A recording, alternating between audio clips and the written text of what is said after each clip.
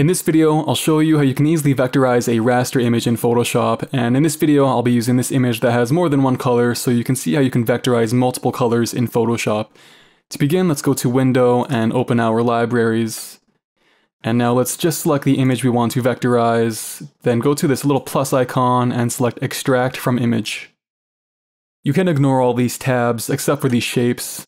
I did, however, make a video on the color themes, which is how you can make a color palette from an image in Photoshop, so if you're interested in that video, I'll leave a link in the description. But back to shapes, we have a slider here for the detail.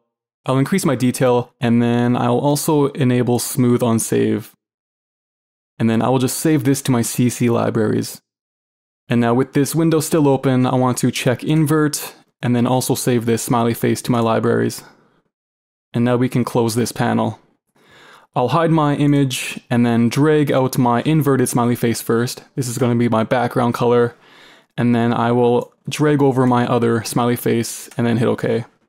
So let's select our inverted smiley face and then add a solid color. And I'll make this the yellow smiley face color. Hit OK, and now holding Alt or Option on your keyboard, hover between the fill and the smiley face and click to create a clipping mask.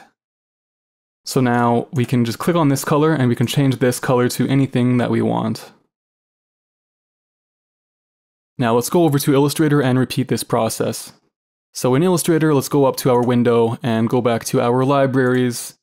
We have the exact same smiley faces, so again, let's drag out our bottom smiley face, click in the artboard and then just align that to the center, and then drag out the other smiley face, click and align that to center.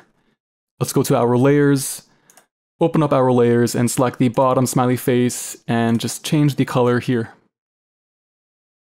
And as you see when I zoom in, it's a nice sharp vector image.